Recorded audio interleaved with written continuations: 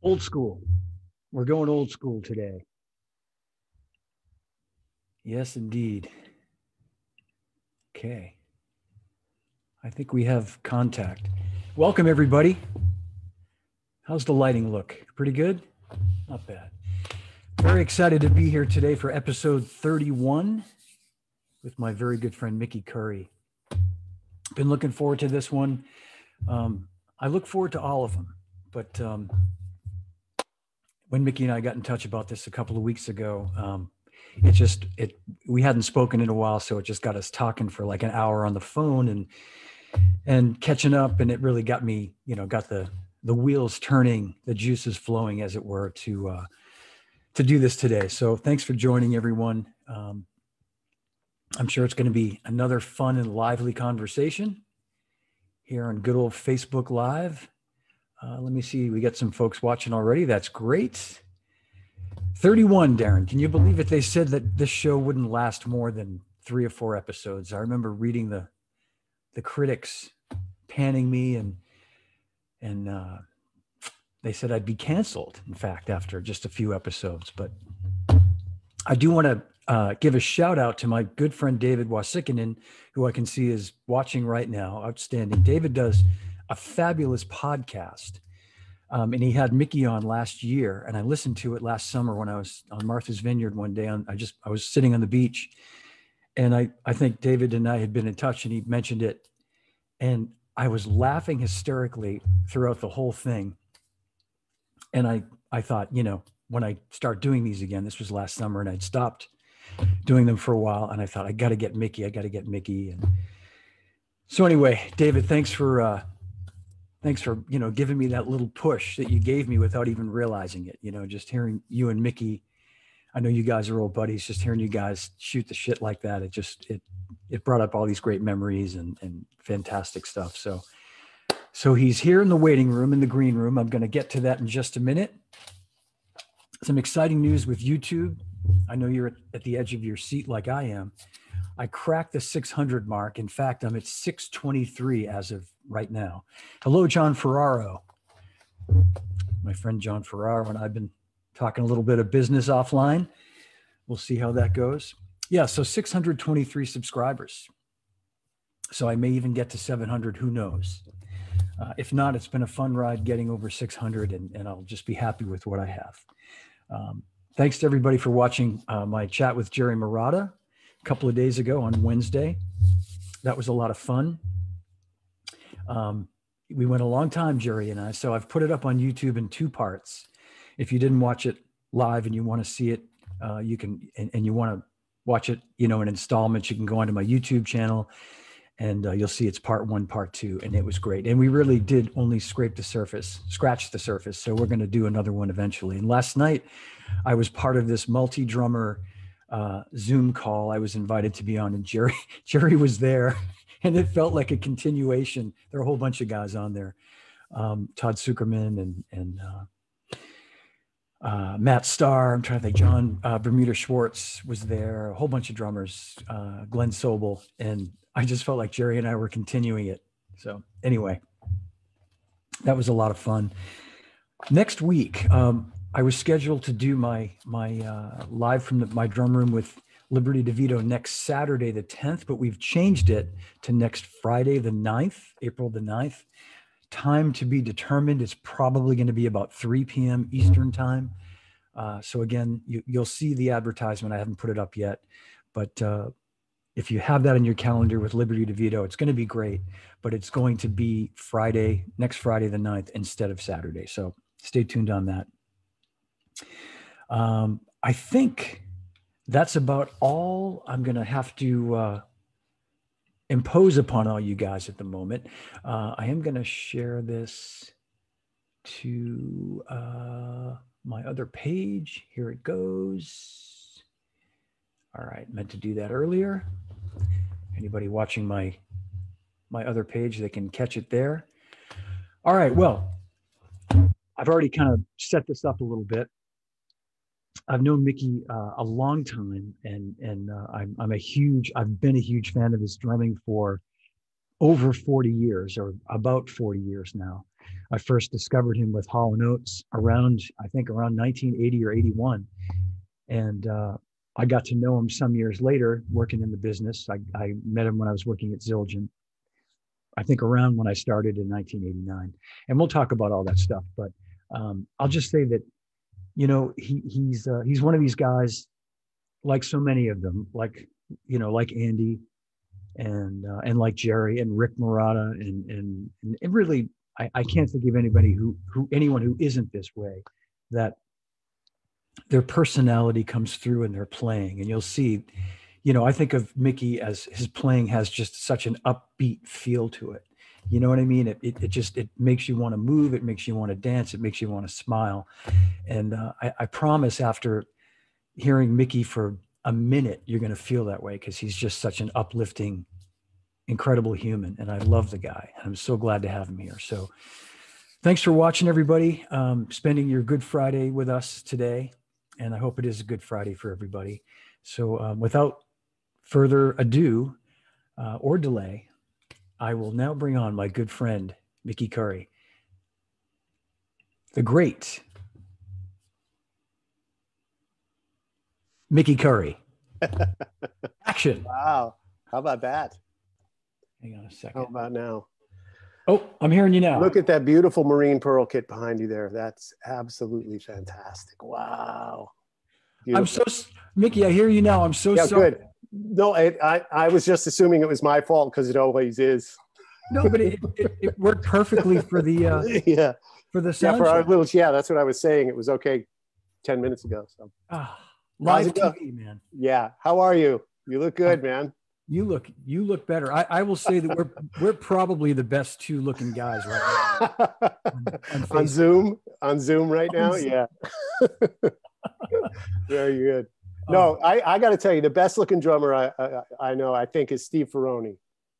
Steve Ferroni could be a movie star. He's got some good looks. Yeah. T-Bone always used to say that about him. Is that right? My friend T-Bone, yeah. Steve Ferroni's the best looking guy in the music biz. So okay. You know who claims that he is Anton. When Anton Fig and I used to go out on clinic tours, he had this great opening line. He'd say, in that South African accent, he'd say, I didn't get the gig on the Letterman show because I have the most chops, or because I can play the fastest, or because he said, nope, I got the gig because I'm the best looking. He didn't say it like Arnold Schwarzenegger. No, he just wears a beret better than anybody else. That's right. That's his thing, man. Anton's great. Yeah, I remember doing that show a couple times. And the first time I did Letterman, I had to play Anton's kit. We went on and they, it was with Bryan, and he insisted, that he used his band, Yeah. And Anton was really nice and sweet. And we got on there and we played, and we finished the song, and they were supposed to go to a commercial, and nobody told me that I was supposed to play into the commercial, whatever song Paul was counting off, right? So they start playing, and I'm looking around like I had no idea what I was doing. And Paul Shaver's going, play, hey, play. And so it was some shuffly weird thing that I had to jump into, and I just felt like an idiot. And Anton, of course, never forgave me. He never made me, laugh about it forever. So he's a great player, man. He's so good. And, he sure is. Yeah. Yeah. He's great. Fantastic, and a really good guy. Really fun. So, anyway, so things are good with you. Things are good with me. Yeah. I think when I last spoke with you, we were talking about. It was a couple of weeks ago, and had you got your shot? You and Susan got your shots? Yeah. Yeah. We went 3 weeks ago now. Yeah. It's just over 3 weeks. It was on a Tuesday. Yeah, we lucked into it. Susan got online, when they said our age group here in Connecticut was available, was eligible for the shot. She got online, and, it was, of course, everything, nothing available. And then the next day she got on again, and there were 2 spots together, 11:15 and 11:30 at this place, half an hour away. So great. And it was like a week after the appointment. So we made the appointment. So we drove over. I thought it was going to be a mess. I think everything's going to be as bad as it can possibly. I'm thinking the motor vehicle department, or, or a canceled flight at the airport, 72,000 people trying to get somewhere. I really thought it was going to be a mess, but no, it was fine. We got there a bit early. They brought us right in. Yeah. There might've been, 20 or 30 people in the whole place. Oh, got that's our great. shots, and we got the Johnson & Johnson shot. So one shot, see ya. No side effects, everything good. And I got mine last week, and it's interesting. I became eligible, I think, the Friday, like 2 weeks ago, basically. And my daughter-in-law, who used to work for the state, has all these, I hope she doesn't mind me telling everybody this, she has a lot of connections. She can pull some strings. So she actually got my appointment a day before I was technically eligible to make it, if that makes sense. Right. And she got me an appointment at a place up about 60 miles away, close to where my son and her live, and our grandkids. And Charlie Drayton says hi. Love you too, Charlie. He's the best. Love Charlie. And so I went there, Mickey, just like you, thinking the same thing. It was really well organized how they had it. Yeah. I mean, there were definitely some people there, but they had it very well organized. And I got there about a half hour early because I gave myself all this time to drive. You did the same thing. Yeah. Yeah. And I had to go to the bathroom when I got there, and I can share this with everybody. Had a lot of coffee that morning. Yeah. About an hour in the car. So I get there and I said to the guy, I'm a half hour early. Can I just use your bathroom? And he said, go ahead in. They'll take you now. Just go in and they'll take you going in. And I got the Johnson & Johnson. Yeah. Great. And within 10 minutes, I was processed, shot. Yeah. In my 15-minute waiting room. And done. It was the same with us. We were, our appointments were 11:15 and 11:30, and we were there at about 10 of 11. We were out of there on our way home by 20 after or something. It was just fantastic. They just get you through, and let's hope it goes that well for everybody. Most of the people around us are getting the 2 shots, either the Moderna or the Pfizer shots. Yeah. So most of them have gotten their first shot and are either on their second one or waiting on the second one. So hopefully everybody just does it. We can all get back to, coughing on each other. Not worrying about it. As I said the other day, I'm not talking about the drum world. Exactly. I'm not talking about people in general. I'm talking about drummers. We tend to cough and spit on each other a lot. I don't know why, but that happens. Yeah. I know. I was saying last night in a Zoom meeting that a bunch of drummers had, I said, I'm looking forward to getting back to when we don't have to wash our hands anymore. Like, That's right. Come out of the bathroom. Yeah. There you go. Exactly right. Oh. But, just the idea of going into a bathroom and coming out of a bathroom somewhere other than your own home, it's so strange to me right now, just going anywhere and doing anything. So, but, we'll get there. But you were telling me when we spoke on the phone a couple of weeks ago, how I know it's been great because you travel so much. I mean, you're on the road so much, how great it's been to be home. But you and Susan you guys kind of had your own little bubble, right? You were kind of in your own little lockdown. Yeah. We, we're out in the woods here. It's great. We've got the wildlife is fantastic. So, I've always loved that. And we're pretty private, secluded here, which is nice.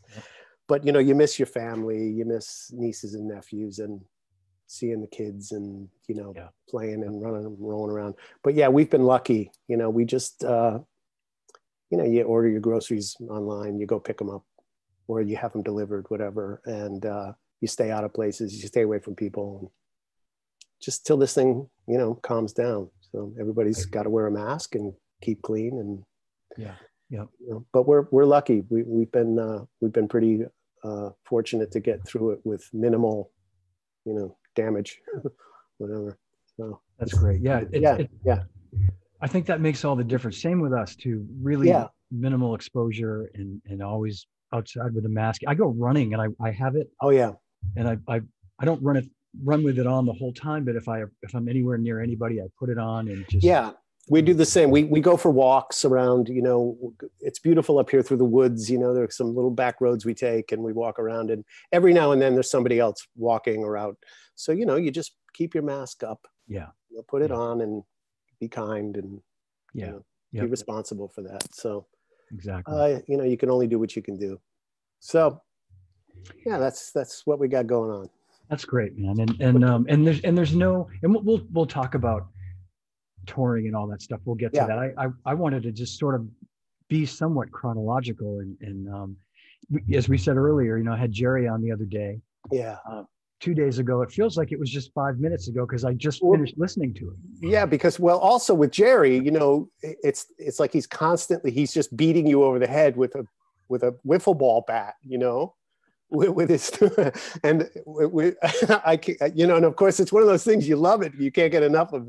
I know. I could listen to Jerry for days. He's the best, besides the way he plays. But anyway, yeah, I get that with him, so I understand. Yeah, no, it's great. And I see Dean Kasparian. Yeah, do you know Dean? I know who he is. Yeah. Dean had a cool little Zoom. That was what I was telling you about with Jerry and all these other drummers last night. And he was nice enough to invite me to be part of it. I'm sorry I couldn't stay longer. We wanted to watch some TV, but very important, watching TV. Well, if you were watching the Aretha docu series there, whatever that's called, docudrama, have you seen that? I haven't seen that yet. Is it great? Yeah, the music is fantastic. Raphael Sadiq, I guess, is responsible. Okay. Yeah. Anyway, so no, but Jerry was there last night too. Yeah. It was kind of funny to just like see him again after just spending the whole day with him the day before. I love him. I know. I love him to death. He's absolutely the best. Yeah. And nobody plays that good. Nobody's that good. You play pretty damn good, my friend. Jerry Marotta is. You have no idea the influence he's had on me and what I try to do. Just from those early Hall Oates sessions, he was the guy. Well, he spoke very highly of you as well. Well, you got to channel that guy, and it's really hard to do when he's that good. So it was a pretty high bar for me coming in there. I'd be able to listen to his tracks. Yeah. That he had done earlier. And I got to watch him play the first day I went down to record. He was finishing up one of the songs, and it's like, I've got to come in here tomorrow and try to, I was a mess. Oh man. Yeah. Well, but he's something else. He is. And I first became aware of you from Hall Oates because as I said earlier too, I didn't realize you guys were both on Private Eyes. I thought Jerry had left before that, and that was really you, but I guess it was both of you guys. But it was like the birth of MTV, as I'm sure you well remember. Right. Yeah. And you were Mickey. I mean, you guys did not only a ton of videos, but some of the coolest videos. Yeah. At that time, and that it was like you were everywhere all at once. Yeah, I just, I fell into that gig. I just happened to be working. I was in Electric Lady, which is the second session I had ever done in New York. It was at Electric Lady, which was fantastic. The first was with G.E. Smith at the Power Station a few months earlier. Yeah. So my first two recording experiences in New York City were the Power Station and Electric Lady, which, wow. So how lucky was I to do that? But I did a record with a band called Tom Dickey and the Desires, and Tommy Mottola was their manager, who was also Hall Oates' manager. So he came down to the sessions, he was hanging out, and he asked me if I wanted to do some tracks with Daryl and John. They were going to be recording in a week or two, just leave your kit here, we'll leave everything set up, and you come in next week and put some drums on that. So that was that. And, I got to see Jerry play and, hear some of the things he had done. Of course, he was on a couple of records before that. So, it was all happening really quick at the time. And I worked with Adams a week later. Clear Mountain called me during the Private Eyes tracking day. We were actually doing the song Private Eyes. Clear Mountain called me at the studio and said he had some demos from this Canadian guy, and he'd love it if I played drums on it. Because Clear Mountain had done GE's record. That's where I met him. And I see. Yep. Yeah. So that was the connection there. So it all sort of happened all in the same. It was actually 40 years ago this month. Okay. I knew it was March. 81. Yeah. Wow. March of 81. It all happened the end of February into March. It was pretty unbelievable. And then, I went on the road with GE that summer to promote his record. And Daryl had asked me during the sessions if I'd be interested in going on the road. So I sort of joined the band in September for the first, the Privatized tour. And it just went on from there, and I got to work with Bryan in between touring and sessions, and I got to go to Vancouver and do more stuff with him. It just happened to work out with the timing for his records, the recording. Yeah. So it was really, I really had nothing to do with it other than, I'm the chosen lucky one, Well, I think you had a little to do with it. No, I mean, it's just for the timing thing. I didn't have to worry about, rescheduling or, oh, gee, I can't make it, or, it all just worked out for those two sort of big acts, It's amazing. And when you got the call, and by the way, Don McCauley is watching, and I don't know if you know Don, he's Charlie Watts' drum tech. Oh, great. Yeah. A super swell guy. He wasn't, when you guys played with the Stones, I think Chooch was still there, but right. The late great Chooch, but Don's just saying the ever solid rhythm section of our friend T-Bone and Mickey was unparalleled. T-Bone was the guy. I just happened to be, I was lucky enough to be the guy that got to play with him on all that stuff, but he was the guy. It was all him. Wow. I didn't, no, I mean, we didn't need click tracks. We didn't need anything with T-Bone. You just play to him. Yeah. Whatever he was doing, and it worked out. He was really, people throw the word genius around a lot, right? And especially in the music biz, but he truly was just a genius when it came to arrangements and feels and just what notes to put where, how to get it across. He was an unbelievably great talent. So super solid. Yeah. I want to come back to that, the click track that you mentioned, but I was going to say, so when you did that the first record you did with Bryan, you did that in Vancouver. So you got the call. No, we did the first record I did with Bryan was at Power Station. It was. Oh, perfect. Yeah. Okay. You Want It, You Got It record. Yeah. Okay. That was the first thing I worked on with him. And it was in New York. Great. It was in New York. And then I think the next record was Cuts Like a Knife record, maybe. That sounds right. That we went to Vancouver and did a lot, but we were always between the Power Station in New York and Little Mountain up in Vancouver. Yeah. We were recording both of those studios. So we'd spend a week in New York, and then, 3 weeks later, I'd fly up to Vancouver and work at Little Mountain, which was a fantastic studio as well. Yeah. And a great room, this beautiful, big, giant warehouse. The drum sounds were just killer. Unbelievable drum sounds. Yeah, and Clear Mountain loved that. He really knew how to make use of that big room. Yeah. And Bob Rock was working up there as well at the time. And between those two guys, man, the Little Mountain sound was really something else. It was really great. Was there a house kit that you played on, Mickey, or did you bring your own drums in? New York, I used my own kits. So I was playing with Ludwig. I had a Ludwig kit at the time, which was really great. I loved that drum kit. And, I had a Black Beauty, and then I had a big 8-inch metal. It was an 8-inch maple shell with a chrome wrap. So the thing weighed about 80 pounds. Yeah. But it had that great sound. It was really nice. So I used that on some of those early Bryan tracks. But Clear Mountain always liked the Black Beauty. So we used that a lot. And then in Vancouver, Ray Ayotte at drums, I think his place was called Drums Only. Yeah. And Ray took care of me, man. He was great. He always made sure I had lots of stuff, whatever I needed, for recording. So we used some Ludwig stuff. I used some Ayotte drums. He had his own drum kits. And beautiful drums. Yeah. And, the Yamaha thing kicked in 82. So I always had Yamaha gear from then on, when I needed it. So the early Adams record, the first one I think was the Ludwig kit. And then after that, the Cuts Like a Knife stuff was mostly my Yamaha recording custom stuff. Yeah.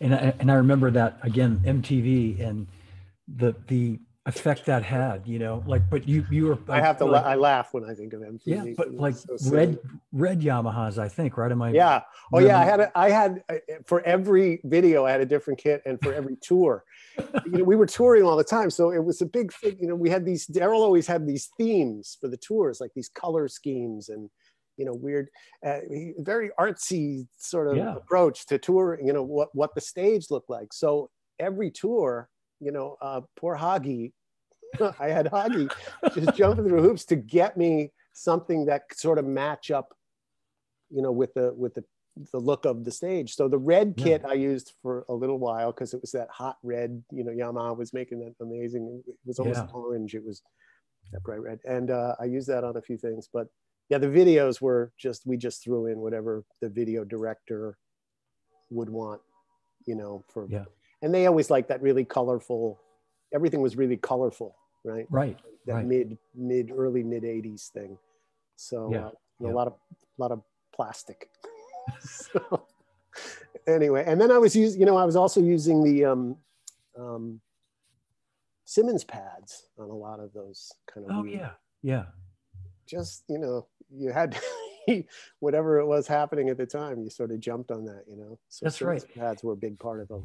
I forgot that because I was working for Simmons in '85. I hadn't met you at the time, but Pete Moshe, yeah, of course, yeah, he was the guy that we used to deal with. Yeah, he was your like electronics. Yeah, he was the guy, go-to guy. Yeah, I forgot about that. Yeah, we were using Simmons pads way early, and we had my regular kit for touring, for live, and next to the hats, where most guys have maybe a second snare drum, or I had a big Simmons rig set up, and there were a couple of songs, I would just whack away at the Simmons kids. We had a couple songs that were big hits for them that just had little sort of that Roland 808 little rhythm box thing, whatever it was called. I Can't Go For That or something. Yeah, those kinds of things. So I would just play the Simmons kit. I would play the parts. We'd tweak the sounds for the Simmons kit to sound like that. Yep. I'd kind of play along with goofy, silly stuff. No, man. Matter of fact, all that stuff, I found it about a year and a half ago out in I have a barn full of cases of stuff just, over the years. And I found all those Simmons pads, and a friend of mine over here in Connecticut, he's one of these, he loves all that old electronics stuff, Oh man, look, you got all that Simmons stuff. So I just gave him all the stuff and he fixed it all. He repaired it all and got it all tweaked. He's got them over in his studio over there now. So my Lynn machines, he's had a couple of those there, and just all the stuff we used on those early records, Really well, hold on to it, Mickey, because that stuff is people will pay big money for vintage. Yeah, I just think it's cool that it's part of our history, where all those sounds came from, man. And very timely. You can really tell what was recorded in 1983. Yeah, absolutely. To that stuff, so it's pretty cool. That's cool. Yeah. John Ferraro is asking about your cymbals back at that time. I'm guessing mostly A Zildjians, probably back at that time. All A Zildjians. All A Zildjians. All of them. Yeah. I've always used 15-inch new beat hi-hats because I love them. They just, for me, they just work for me. They get that great Ringo wash if you need it. Yep. And they can really be nice and tight and crisp and clean if you need them as well. I've just always loved 15s. I have used 14s. Sometimes, you're in the studio, you use what's there. But for me, it's always been those 15-inch new beats. And I always had A's, and I like the A Customs. I've got a couple of K Darks that I like, smaller crash cymbals. They have a nice sort of, you don't really hear the attack of the stick. Yeah. The cymbal just sort of opens up. Yeah. Like that. And I've always had a rivets of some kind. It's always been, every great rock drummer, all of your heroes, every single one of them from 1963 to 1973, maybe, had a rivets cymbal. That's right. Had rivets in their ride cymbals, or rivet cymbal. And I always loved that sound. It's like, how does that cymbal, the decay of that cymbal, last as long as it does? Yes, compression's a big part of it when you're recording, but there's something about just how that cymbal just rides by itself. It's fantastic, man. It's, I think about, I know what you're going to say. The Miles Davis Oh, no. Oh, oh, you're thinking of Hal Blaine, because Yes. that's the other. Yeah. Yes. There are two great for me. Like, I still get goosebumps when I hear them. Hal Blaine at the downbeat of Never My Love, the Association song. He's playing brushes, but he hits that rivet cymbal when he come in, and it's the warmest, most beautiful sound. And it's so good for the song, you know. Yeah. He was a master at that, just playing the song. You know? And the other one is Jimmy Cobb.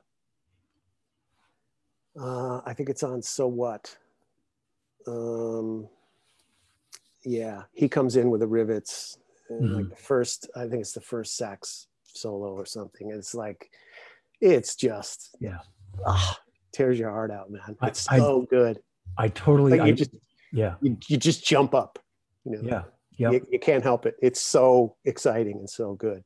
But I've always been a big fan of rivet cymbals, so I try to sneak one. A lot of guys don't like it when you, when you go over there. It's too much noise, or it's too washy, or it's too whatever.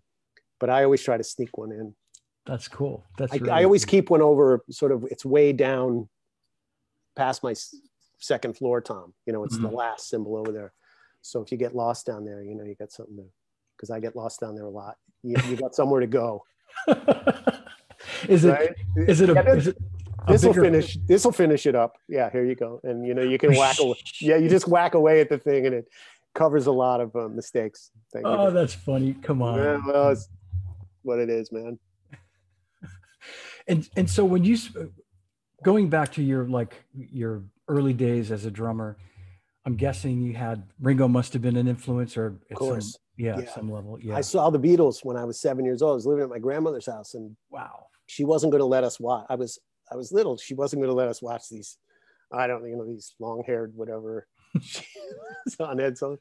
But I happened to be able to, the crack in the doorway in the living room, and we all lined up. All my brothers and I were like lined up. It looked like a cartoon, you know, the cartoon mice when they climb on each other's back and look through the keyhole. Yeah. It was kind of like, it was like that. Totally. Yeah. So we're watching, and man, I don't know what hit me, but it hit me like crazy. It was just, wow, life-changing, right? The Beatles, man. And Ringo was so just incredible to watch. The energy and just his hands and his all of his move, just, he was fantastic. Yeah. So I was hooked. I thought, wow, that's great. So, you know, a couple of years later, I was taking lessons at school, and you know, started playing. We got a drum kit, and the rest, as they say, you know. But yeah, Ringo was a huge influence. Yeah. And you know, you gotta, you know, if you're a drummer today, and if you're over, I don't know, 30 or 40 years old, whatever, and you know, you don't say Ringo is an influence, you're lying, because he changed the game for everybody. You know, he really brought especially pop rock song style drumming, man. Just nobody else did that. Could even come close. Yeah, he just changed it all. He changed the whole game, you know. And even later, the later records, where they were really sort of getting artsy and working on sort of effects and sounds, and just untouchable, man. Totally agree. Yeah, he's the guy. He's the guy. And I, you know, and I'm a couple of years younger than you, so I didn't get to see them live. So that would make you what, 110? Don't you? No, you don't feel like that. I feel like that. No, come on. Let's talk about the old days. No, I wore my old school shirt today. Thank you. You're welcome for that, right? Yeah. You are. Yeah, that's good, man. But I couldn't agree more about Ringo. Just like the influence that he had, you know, well after 1964, well after. Absolutely. Like you said, all those later years. Yeah. And whether people realized it or not, it's like he was influencing a generation that influenced another generation. Absolutely. And, you know, he changed it, and, you know, for the better. And he created this whole new approach sound, feel, you know, all the stuff we live for, you know, that we strive for when we're working or recording or whatever, you know, you want to have that kind of input on a song, you know, and he just did he did it, you know, and a million guys after him just, you know, started doing it, and here we are, you know. Right. So but there were a lot of guys in the 60s, you know. You listen to the radio, Hal Blaine was, you know, come on, you listen to anything in the 60s, you turn your radio on, Hal Blaine was playing on everything. I know, he was on everything. Yeah. And I was just going to say, you know, and as a kid, I was influenced by all those songs, AM radio. And then, I don't know about you, Mickey, but years later, when I got older, I sort of like fell in love with them. I never stopped loving them, but I guess when they started the classic rock or oldies formats on FM, and all those like Mamas and the Papas songs, and, you know, Carpenters, and all those great, those great LA records, you know. Hal's the guy. And through all of that, you know, there are a million angles, you know. You got the Motown thing, you had the Memphis guys, you had the Muscle Shoals guys, you had the you know, Detroit and Chicago, and the guys in Philly, what they were doing, you know. Just crazy, the pockets of amazing stuff, and it was all on the radio. For me, you know, I was probably 13 or 14, FM radio kicked in. And I had a little clock radio that I would just leave on, local WPLR in New Haven. You know, they played it was that great rock, but they would play whole albums. Here's a new one from the Doors, and they just play the whole record. You know, here's Zeppelin's new record, and they play the whole thing. So I used to just keep that on near my head at night, you know, in my bunk bed with all my brothers trying to sleep around me. And I keep it on really low, you know. And those were the things that just got you going, you know. Up the next day, and you didn't want to go buy the record and practice, you know, put it on and play to it. What a great time to be coming up as a we're really lucky musician. We were lucky, you know, to have all that great music, you know, 60s and 70s. There was great stuff going on, really creative. And you know, there's one guy who not many guys talk about, but he's a huge influence, Buddy Saltzman, who played on all of the Frankie Valli Four Seasons. His drumming on those tracks, just unbelievably great. You know, a lot of people try to sort of copy that stomp thing that they had, and just, you know, with the hand claps, you know, the 4 on the floor hand clap thing. But Buddy Saltzman, man, you know, he was all over, those songs were all over the radio too, and just one of those great players, you know. It's funny, and I wouldn't have known his name, but but you're right. There's so many guys like that weren't Hal Blaine, that were actually, you know, session guys doing other stuff. That's but I just thought I'd throw his name out there because you know, he was a big influence on me. And, that's great. There's a question, Mickey, I'm going to just, before it scrolls away here on Facebook, from John Rogers, asking if you could maybe just asking me to ask you about your bass drum technique on Bryan Adams' Heart of the Night, incredibly difficult to master. And then he's talking about Adult Education, Hall Oates, Firewoman, whole bunch of songs. And yes, I was going to sort of get into some of that stuff, and maybe the Heat of the Night track was Bryan had sort of I think it was, you know, Bryan wrote all those songs with Jim Vallance, and Jim's an unbelievably great drummer. Jim worked with Tom Jones, and, you know, played on he was just a great drummer up in Canada. And Jim wrote all those songs with Bryan, and he had a lot of the songs had demos where either Jim was playing or he'd program a little something just to, you know, get the song rolling. Heat of the Night was one of those that had a like a Lynn part, and that kick drum pattern was in there. It's that little triplety thing, boom, boom, boom, boom, boom, you know, boom, boom, boom, boom, boom, boom, boom, boom, and I thought, oh man, I'm not gonna be able to play this. So as is my attitude most of the time before the red light goes on, and you're just sitting there going, oh, I'm gonna screw this up.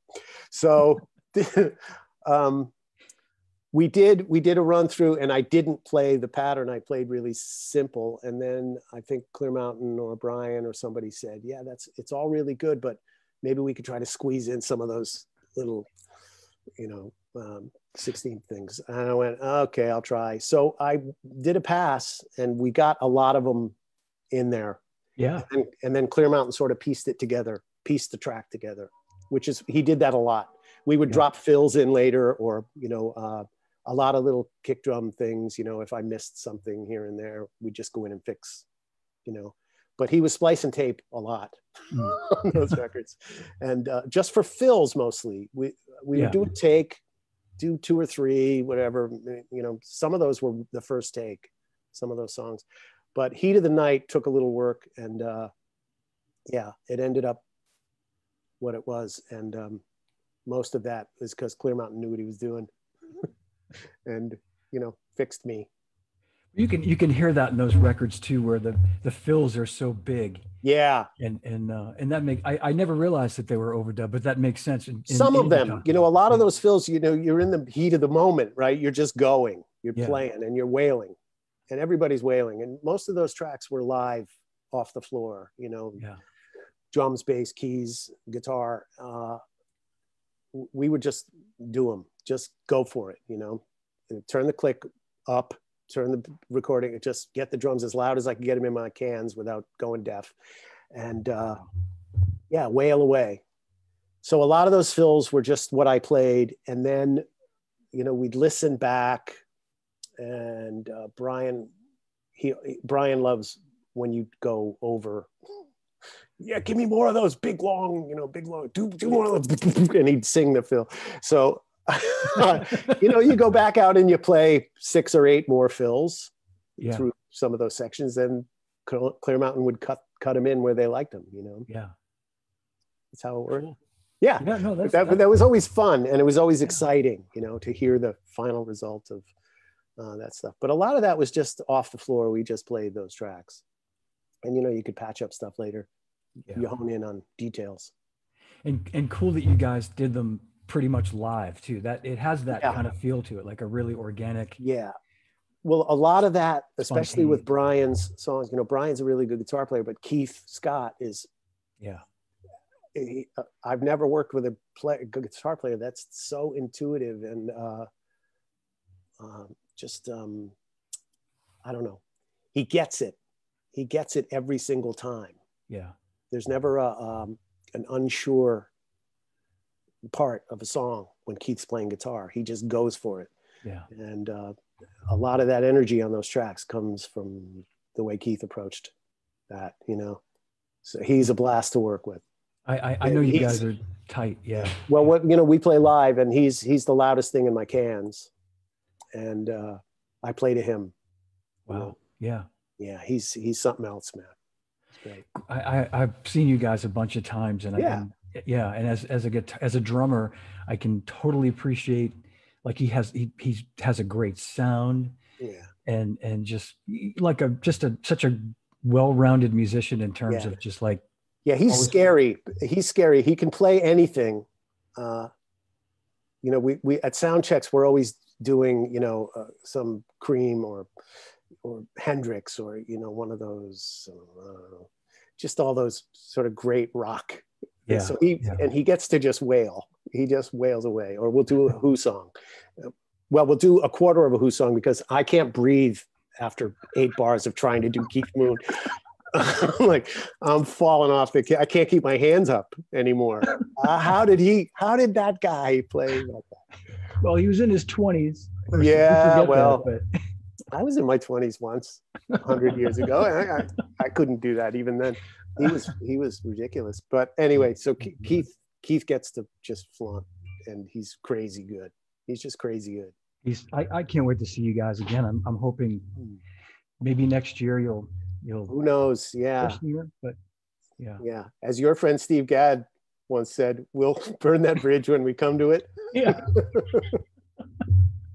I'm getting a lot of mileage out of that. I'm sorry. Good. I probably have to send him a check or something, but I'm getting a lot of mileage out of that one. It is. I Great know. line. I use it probably once a day here Oh, at it's home. such a great line. When my And wife asks me about the trash. I can hear him saying it, which is even better. Yeah. Speaking of, all-time great, legendary, phenomenal musicians, there's a guy. Yeah, he's pretty special. He's wow. Yeah. And like yourself, a very humble, unassuming guy. He would tell you exactly what you said, is that the reason that sounds good is because somebody else was there to make it sound good. Just like you're trying to, the same kind of bull you're trying to pull. He's lying. I'm not. He's a lie. Did anybody ever tell you Steve Gadd's a liar? He's lying to you. I know he's a liar. I'm an honest guy. I'm telling you the truth. So, that's the difference there's the big difference between Steve Gadd and I, okay? Oh, I'm going to get in trouble now. Mickey, you are so beloved. I have to tell you, there's so many people watching and so many people that were excited about this. And it's Mike Beard watching right now. Wow. Dave Maddox. I love Dave. I wanted to talk about Dave today. Yeah. Yeah. We'll talk about Dave. Yeah. We will. And we'll say some nice things too. Yes. John Tempesta, who's the current drummer for the Cult. Yes, of course. Yep. And we'll talk about the Cult too. But I was going to, so just to jump back a second. Yeah. Doing Hall Oates, a huge, like when you got in the band, I mean, at that time, Private Eyes was really what just sort of turned the corner for them. Yeah. Basically. And all those years, and you were doing that simultaneously, right? With Bryan. Yeah. But you were able to sort of, the schedule somehow aligned. Yeah, we recorded Private Eyes. I think I don't think I spent more than 2, maybe 3 days in the studio. I did 4 or 5 tracks on that record, and we took our time with the stuff. And Neil Kernan engineered that, and he's the guy who got those great drum sounds on that record. Yeah, I love the drum sounds on that record. They're just big, fat, in your face, flat, really beautiful. And when you get sounds like that, you play that way. Yeah. Right? You play to what you're hearing. So I just kept it really simple. First of all, you're a nervous wreck. You don't want to overplay. You don't want to play the wrong thing. You just want to, get through the track, and then sort of you can hone in, so you do a take. If it feels great, you go in and you work on details. So Daryl was always just keep it simple, but keep the energy up. And, he wanted everything kind of like a James Brown review. Yeah. Lots of energy, but, just nail the groove. So that's sort of the approach we had. But yeah, I was lucky. And it worked out where I got to work with Bryan in between all of that stuff.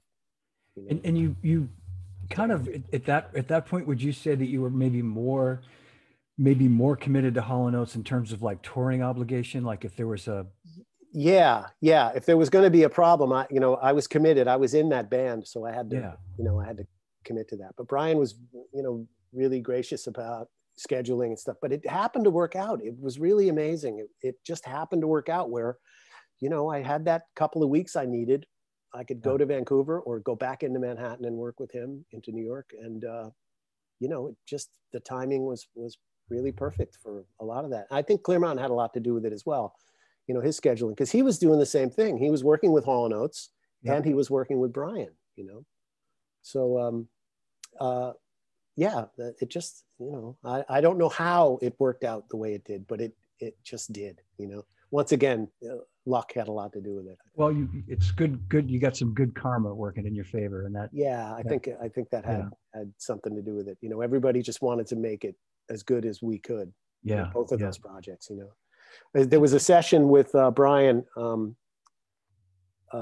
It was the Heaven session, the song Heaven. We were at the power station, and I had a rehearsal at SIR with Hall & Oates that day, and Bryan wanted to record. So I was in New York staying, and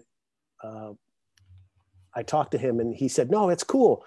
We'll get going on the song. you know, you go do your rehearsal and come back and we'll record it tonight. You know, so, okay. So we got in early that day, we got in the studio and we set up and we ran through the song a couple of times. And I'm looking at my watch and buddy, I'm really sorry, man, I got to go. And yeah, okay, no problem. Just, you know, so I'll see you later. So I went, great, I'll come back as soon as I'm done. Rehearsal's only a few hours, I'll be back. So I go rehearse with Daryl and John, and I go flying back down to Power Station. And I walked in and they're listening back to the song and it's all done. Steve Smith is standing in the control room. And my first reaction was, that's Steve Smith. Whoa, I get to meet Steve Smith, who at the time was absolutely like just one of my, listen to the stuff this guy plays, you know. Yeah. Just, you know, and so everybody kind of looks at me like, uh-oh, or whatever. And we listened to the song. It was unbelievably good. The drum track is so good on that song. Steve plays so beautifully. You got lucky, Mickey. That's it. It was just luck. Nope.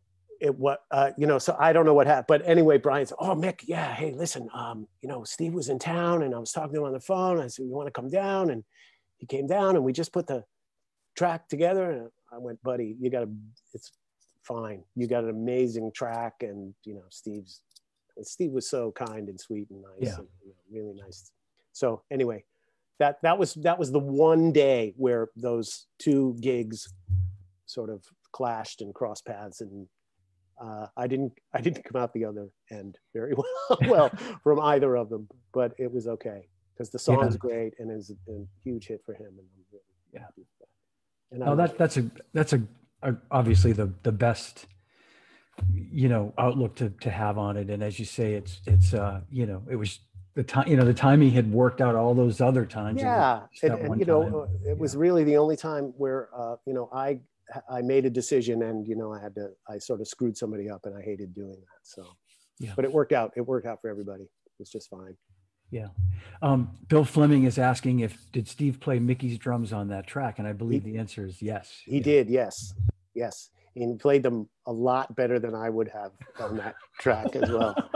You know, it's funny. It's the same drum kit that I used on all the other songs for that record in particular, but you know, it's Steve playing it, even the sound of the toms and the snare drum. Yeah.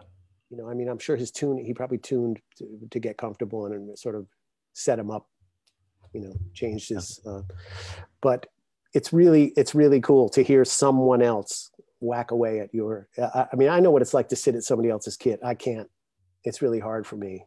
And I think Steve has talked about, I've spoken to Steve about it many times. And I think, and I could be imagining this, Mickey, you would know better, but was Bryan looking for something kind of like the Faithfully Journey sort of?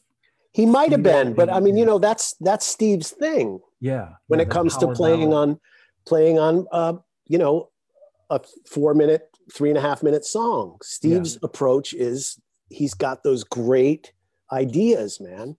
Yeah. He comes up with the coolest sort of off the wall things. And then his choices for fills are just beyond, you know, they're open, they're simple, but there's so much feel in what he plays. So that's his thing. That's what he sounds like. You know, a Steve Smith track when you hear one. You can't, you know, how can you not know it's him? It's his, you know, he's so unique in his approach. So yeah, Bryan probably said to him, yeah, give me one of those, you know, big rock ballad, power ballad drum tracks, you know? Yeah. I love playing it every night. I get to do some of those fills. They're just ridiculous. Yeah. They're ridiculous. And they're so much fun to play. And, you know, it's great. But yeah, I think that's probably what happened. I don't know. I would bet you too. And I think he even, I feel like he told me that there was some connection to that. And well, you know, Bryan and Jim as well. And when we were recording, if Jim wasn't in the room, he was on the phone with Bryan while we were tracking, and Jim always had ideas and things, and you know, please put a tom fill here, or make sure you get the ride cymbal through this part, or you know, we need a couple of crash cymbals. Jim always had drum arrangement ideas, you know, which helped me out immensely because I'm one of those guys, you know, you go in and you just sort of wail through something, you know, you get an idea of what the song is and you just play and you hope that it works, you know, and, you know, you change up some of the bits and pieces and parts. But Jim always had great arrangement ideas. So that might've been something with Steve as well. When they were tracking, you know, Bryan and Jim might've had some ideas about how to get Steve Smith to shine on this particular big ballad. Your parts are always so memorable, Mickey. I mean, I just like all those Bryan Adams songs and Hall Oates songs, and you know, and again, you're being way too humble and modest, because other people are agreeing with me here that it's like, you know, I mean, I heard on the show The Office was on either last night or the night before, the episode where they kept playing "Life Is a Highway." Oh, I don't know if you watched that show. Michael's like Michael Scott, you know, the main character. Air drumming. Yeah. Oh, they're like driving in there for like a 5-hour drive, and they just keep playing that song. "Life Is a Highway." Wow. Life is a Highway. Yeah. That was fun. That was good. Joe Hardy, God bless. We all miss him. We talk about him a lot, the guys who worked with him that I know. Anyway, yeah, those sessions were fun. That was all done at Ardent in Memphis. Oh, and Tom, okay. Yeah. I had worked with Tom on Tom Cochrane on an earlier record. I did a couple of tracks for him up in Mushroom in Vancouver, and we hit it off, you know, pretty well. And he's another guy. He's pretty crazy and fun, and you know, he's really energetic, and he's really, you know, positive about his songs. And so we got in and did that. That track was done pretty quickly too. That was pretty fast, and you can hear it. It's pretty. The drum track's pretty sloppy, but it's really the energy. There's a lot of energy there, you know. And so much energy. Yeah. The fun part of it was Joe Hardy. We set up this little Brady. I have a Brady 13-inch snare drum. We set it up as a second snare, and I cranked it as tight as I could get that top head. I couldn't get it in, and I just set it up. I wasn't planning on using it for anything or to do anything with it. And Joe said, "All right, let's just check the sound on that drum." So I whacked it a couple times, and he went, "I want you to hit that thing as much as you just, whenever you can get your left hand over there, I want you whacking away at that snare drum."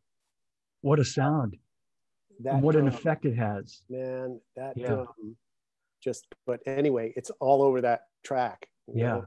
And Joe loved it. I'm not sure. I don't know if Tom loved it, but they kept it. So well, I guess it worked out. The break in the middle, you know, this sort of breakdown section where it's just you, and man, it's just so friggin' great. And I think they worked on that kick drum too. They really sort of honed in on that, and it's so, when I hear that song, the kick drum is so big and loud, and monotonous, you know. It makes me a little nuts, because Joe really wanted to get that drum mix right, you know. But that was fun. That whole record was fun. Spider Seneve is the bass player on that record, and we had a blast. That's a great record. Spider works with Loverboy now. He's been with them for a long time, but he's a great bass player and the sweetest guy. We had a blast playing those tracks, you know. And it was just the three of us. Tom just banged away on his guitar, was strumming away, and Spider sort of sat next to me, and Joe Hardy just kept everybody laughing, and another guy, man, who just knew what he was doing in a control room. You know? Really knew how to get it. So that was fun, that record. I just, it's been in my head. I think it was last night or the night before that episode was on, and and that song is so great. It's really catchy, like the little turnaround riff on the guitar, you know, it just keeps sort of circling around. But it's so great. It's really, really catchy, you know, and it gets a bit hypnotic. So that was fun to do. I love hearing it. You hear it every once in a while. It's great. Yeah. And I'm really glad for Tom that it went as big as it did. It's everywhere. It's all over the place. Yeah. It's great. And Jimmy Keegan, I don't know if you know Jimmy, great drummer. Somebody, the Phil, and I was going to talk about that too. I know we're jumping around, but I mean, it's you know, blah, boom, boom, blah. Oh, or I probably butchered it, but I butchered it. You sang it perfectly.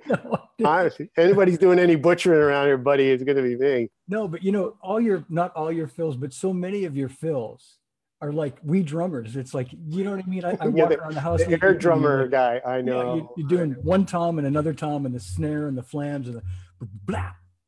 Yeah, a lot of that stuff. You know, Clear Mountain always got that great big giant room drum sound. And you know, I would, if I flammed, the drums would explode. You know, just on that. Yeah. And I always flammed on the hoops, right? So you catch a little bit of the rim, you get the head, and then Clear Mountain had that thing where he mic'd the top and bottom of all the drums, and then he would sort of send the sound out there. I remember him setting up giant speakers in the parking garage at Power Station, and then putting microphones at the other end of the garage, and then gating the sound. And you'd listen back. I'd do a flam on, I had a 16 and 18 floor toms for those records. And you do a flam on the floor toms and the speakers would just rip. And he loved it. You know, he got it so gigantic, these drum sounds. So the more open you did things, the bigger the sound and the more effect the drums would have. I mean, you tried to play quick or fast on those fills, you'd lose a lot of the effect. You know, it would just sort of sound like, you know, it would sound like me trying to play a fast fill. So a lot of the big open things just came from me playing and thinking, keep it open, let the drum sing, you know, let the decay of the sound take its own maximum feel. And so when you were playing those tracks live, Mickey, were you hearing that in your cans? Was the mix that? Yeah, well, were you getting some of that effect in your? Well, the early days we didn't have cans. You know, I had a couple of wedges and a big bass speaker behind me. Yeah. And I would wear I had these little earplugs made to cut out because you know, a snare drum's like a gun going off. Yeah. And, you know, your hearing and cymbals are just so. The early days, you know, especially the Hall Oates stuff and some of the early Bryan touring, I went with him in '87 to tour, but we're all just speakers around me.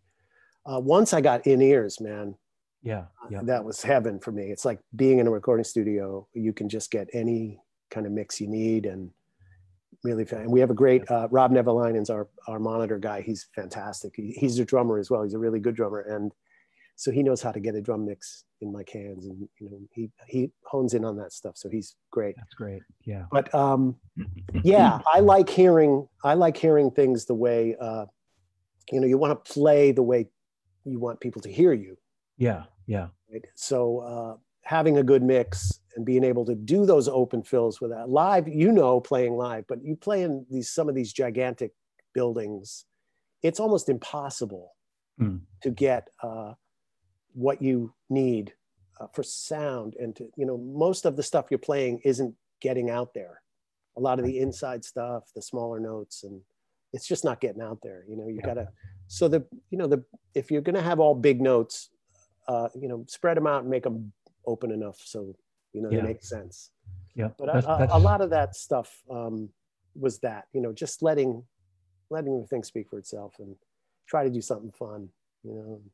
I mean, so memorable. And so when you were recording some of those tunes, were you able to hear close to what the final sound was going to be? Clear Mountain, Bob Clear Mountain is one of those guys. You're hearing a really amazing mix in your cans when you're recording. Yeah. Right. He's so good at getting the mix in the cans, you know, to sound like a final sort of mix. He's really good at it. So yeah, those drums, the drums you're hearing on those records pretty much sounded like that when we recorded them, you know. That's cool. Yeah, there wasn't a lot of, he didn't play with that stuff a lot after. And I'm guessing that had to have, in a positive way, influenced the way you played too. Like absolutely, when you're sounding that good, it's just like, I've always said it, you know, Bob Clear Mountain gave me, you know, he's responsible for a lot of just me working and, you know, getting out there and getting gigs, and Clear Mountain did that.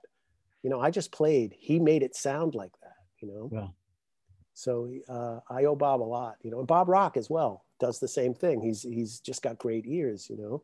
Neil Curran was like that with the Hall Oates records. He just got great. Those records sounded like that when they were recorded. Yeah.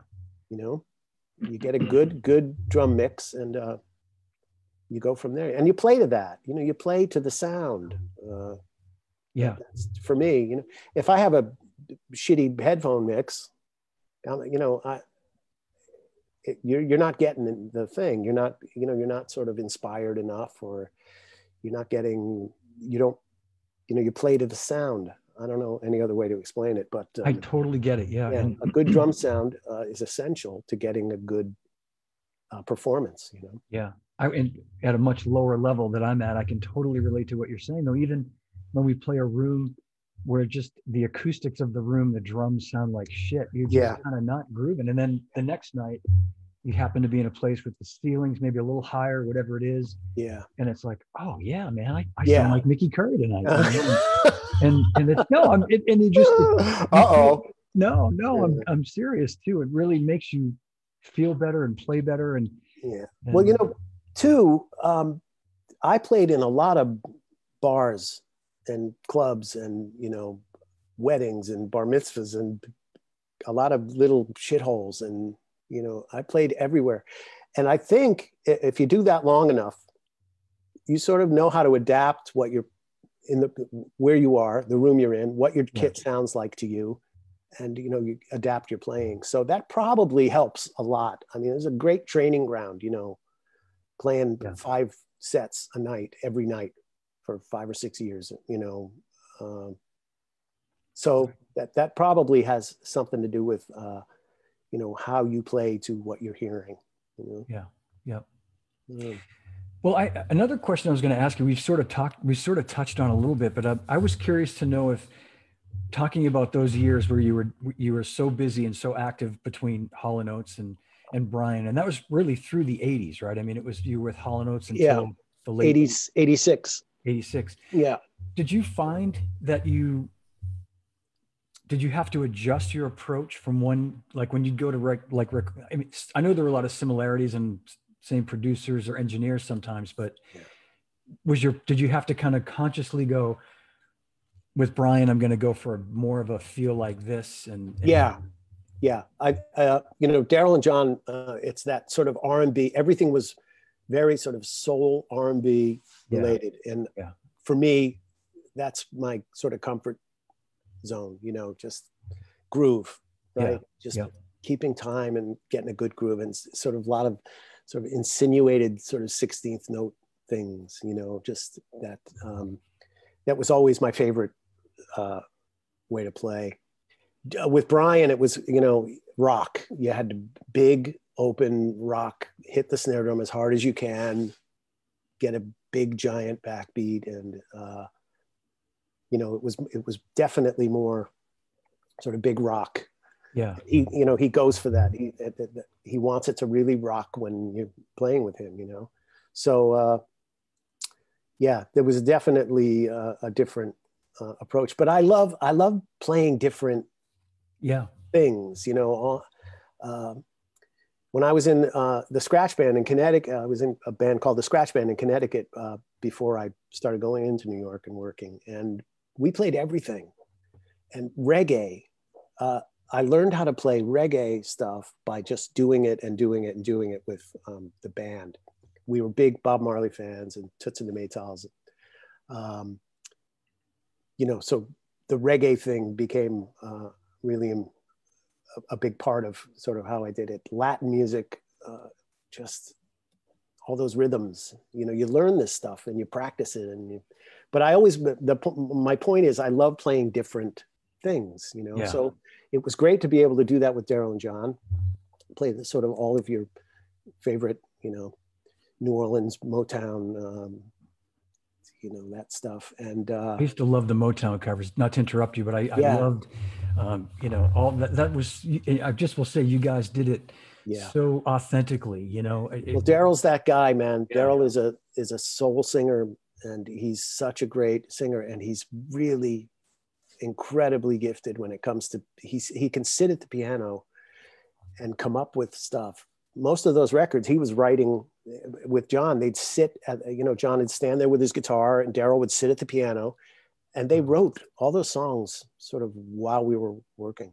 They had ideas, they'd bring them in. Yeah. Maneater, I remember, was written right pretty much in the room with the day we recorded it. And wow. That Daryl was just, he's incredible. He's one of those guys, in a half an hour, he'll have 10 songs or ideas for songs. Yeah. Yeah. Just by sitting at the piano and doodling, and he sings, he's got that voice. It's uncanny how good a singer he is.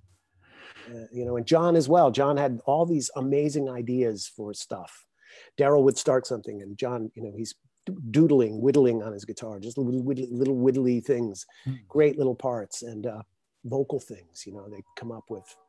It's just incredible to watch. So it must have been, because you guys were so productive during that time. I mean, it was like every album after album, hit after hit for years, Well, that era too, it was very sort of artist oriented.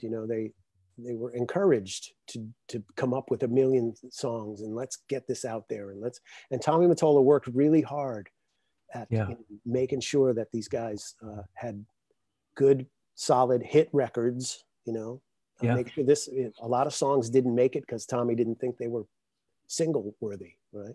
So a lot of those records had nothing but hit singles on them and a couple of album tracks, here and there. But it was quite a time for artistic sort of whatever. Yeah, I was gonna. It was that era, as you say, of when you had managers or record label executives. You talk to the guys like Bill Gibson from Huey Lewis. And of course. There's a great example, and another great drummer. We toured with Huey and the boys, and I got to sit right behind Bill and watch him play. And great drummer. Oh my God, what a great drummer. Great. Yeah, I know, like scary great. Yeah. I'm getting goosebumps thinking about him. He was so much fun to watch and the nicest cat, man. Yeah. Yeah, we had fun. Just like you, just the most unassuming, just awesome guy. But like that, sports record, I think of that right around the same time you're talking about, that had like 8 singles out of 10 songs or something on it, Incredible. And he can play a shuffle, like open, simple, big left hand and just nail that. Just incredible. Yeah. Great. But those were and Huey, what a great singer and a cool guy. I got to hang with him a couple of times. He was really fun. Yeah. He's great. Good guy. And so all those years you're back and forth and we could spend 3 hours just talking about all the songs with Bryan and your approach and then I'm guessing that through a producer it led to you doing the cult record Sonic Temple that was Bob Rock. I had done a couple of things with Bob at Little Mountain. He produces a lot of stuff. And back then he had a band called the Paolas. I was a big fan. And that's when I met him the first time I came up to Vancouver, 82 or something, to work with Bryan.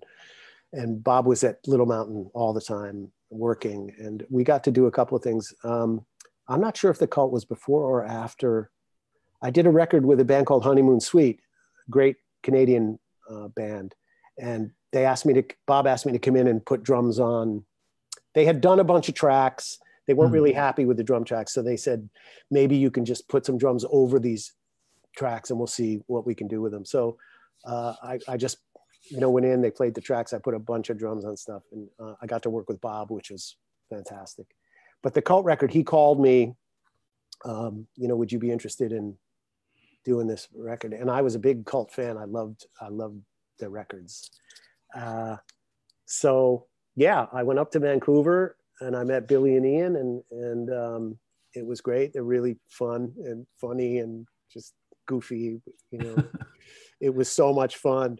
And, we rehearsed a couple days and then we started tracking and we ended up finishing up the Sonic Temple record. We did it in about a week.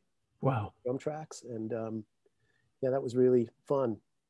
And Bob, you know, he gets those great drum sounds. You know? Oh man, that's I get asked every once in a while. Somebody will ask about Firewoman, you know, the track, and you know, I didn't have anything to do with it. It's all Bob Rock, man. That you know, I just sort of pounded through, and well, and then they wanted some silly fills in here and there, and we put it was once again, you know, we just did a bunch of fills, and he stuck them all in there together, and there's the track, you know. And I hear it now. I hear it in the radio. You know, you hear it in the car, or you hear it. It's fantastic, man. It's so great. It's such a great song. It plows right along, you know. But it's your feel, Mickey. If it wasn't you, man, you're killing me. Because if it wasn't you playing it, it wouldn't sound like that. I mean, I don't know about that. I just know that you know, those sounds. It all comes from Bob Rock's brilliant mind. He knows what he needs to get for sound, and he knows what he needs for a part.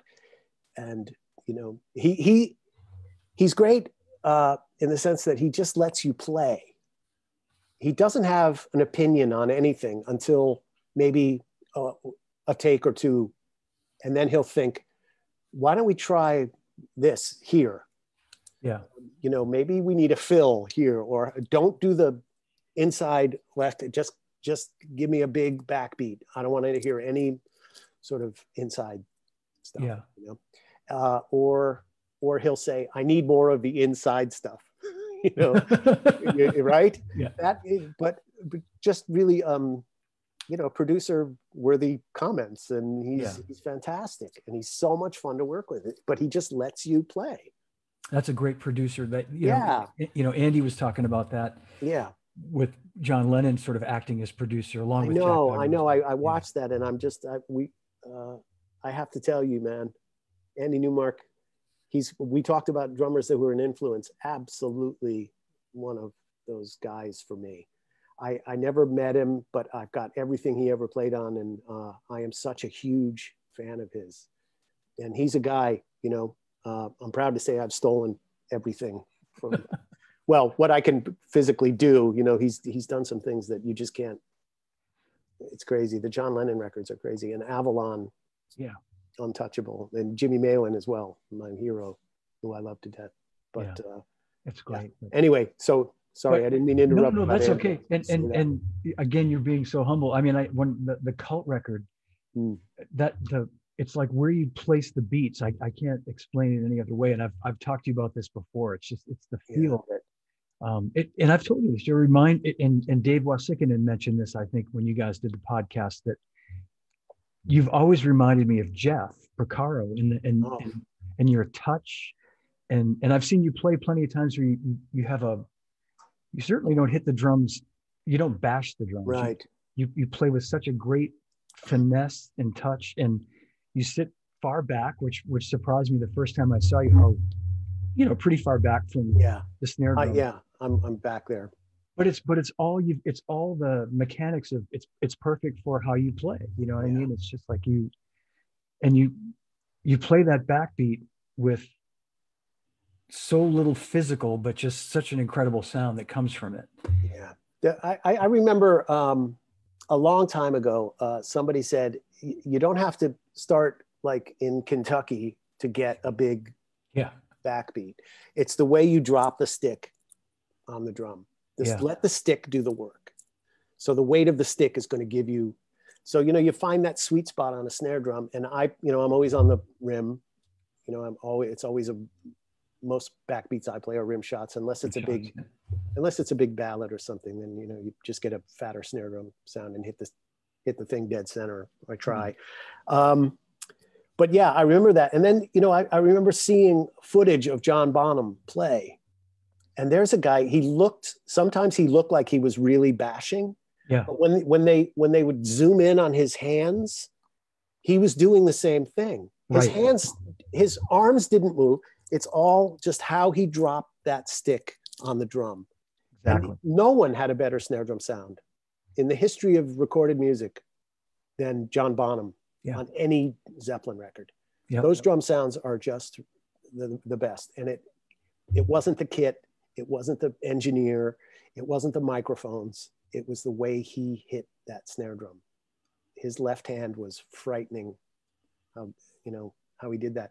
Yeah. So yeah. I always sort of thought, man, there's a way to get a big beat, a big backbeat, a nice beefy sound without trying to crush it.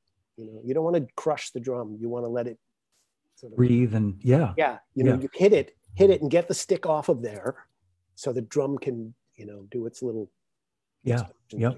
But Bonham was the master of that, you know. And I have to qualify that by saying the first two Chicago albums had the best snare drum sound ever recorded. And I know you did an interview with Danny Serafin, who is my favorite drummer of all time. I love him more than anybody. Oh, that's cool. And I always wanted to know what snare drums he used on those first two records. And you talked to him about his piccolo and then the Dynasonic Rogers. Yes, right. So I'm going to find one of those Dynasonic snare drums and start using it.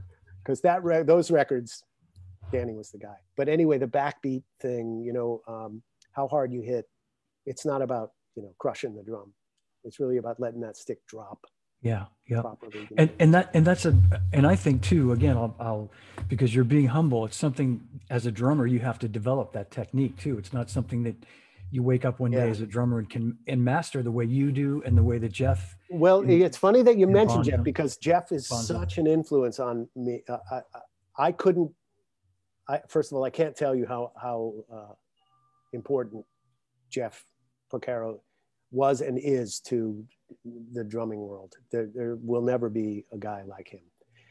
I spent my late teenage years, going to record stores and I would spend hours flipping the record over, reading the liner notes and finding records that he played on. Wow. So I could take them home and copy. That's my phone, sorry. But okay. Yeah, no, it's cool. Susan's in the other room. There she is, she got it. Jeff was for me, and I got to see him play at the Palisade or Waterbury in like early 70s. He was playing with Steely Dan. So it was Jeff up here, Jim Hodder, who was another. Oh my gosh. Try to play Reelin' in the Years. Yeah. Good luck. I know. Yeah. Let me know when you get to bar 4. Right. Exactly. Right? Let me know when you get to the first fill, because you're not gonna. Forget it. No, those Jim Hodder. Come on. I know.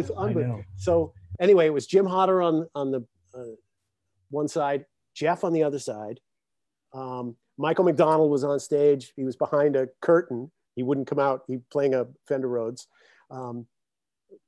Danny Diaz, of course, playing guitar, and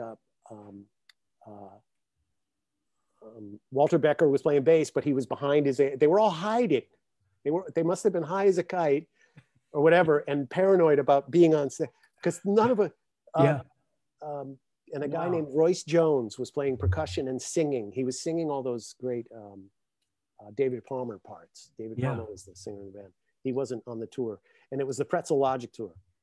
So Jeff, or it was just before Pretzel Logic. It might have been because they played Bodhisattva. They opened with Bodhisattva. And it was just Jeff and Jim playing the drum. Yeah. I melted, and I didn't solidify again for 2 hours. I was just dripping off of I've never seen anything like. And then I find out that Jeff was like 19 years old. He would have been 18 or 19. Yeah. He was just a kid. He was a couple of years older than me. Yeah. But anyway, I was such a fan of Jeff, and I really tried really hard. As a matter of fact, I would try to channel him on a lot of recordings. You know, some of the Adams stuff. I remember just thinking, just this, do it like, what would Jeff Porcaro do here? Like, can you get that thing that he does? There's a song called "Into the Fire" from the album "Into the Fire." Yeah. Bryan Adams song, and if you listen to it, it's my personal tribute to Jeff Porcaro. I tried so hard on that song to emulate what he would do, like some of the fills and things, you know. He had those great choices, and just the groove of Death, and man, that's it. The nobody choices. better. I know, you're right. The choices and the groove. And our friend Dave Wasikinen said, cuts like a knife. Yeah. That groove's hard. So, and I think of that song too. As it's to me, it's reminiscent of how, you know, Jeff could dig in so deep. Like he could just dig in deep to like the, you know just what I mean? Unbelievable. Yeah. Yeah. It didn't compromise. No. And, you know, the guy's on a million. We could talk about him for hours. He's on a million of my favorite tracks. But The Pretender, the Jackson Browne song. Oh, man. Oh, yeah. Just crazy. Speaking of that, it reminds me of Seals and Crofts and John Guerin on all the Seals and Crofts records, because between Jim Gordon and Jeff and John Guerin, those three guys, man. And yesterday was Jeff's birthday too, just coincidentally. Oh, was it? Yeah, I didn't April know 1st. that. Oh, yeah. man. So it's something. You know, we had a guy, Paul Medeiros is his name.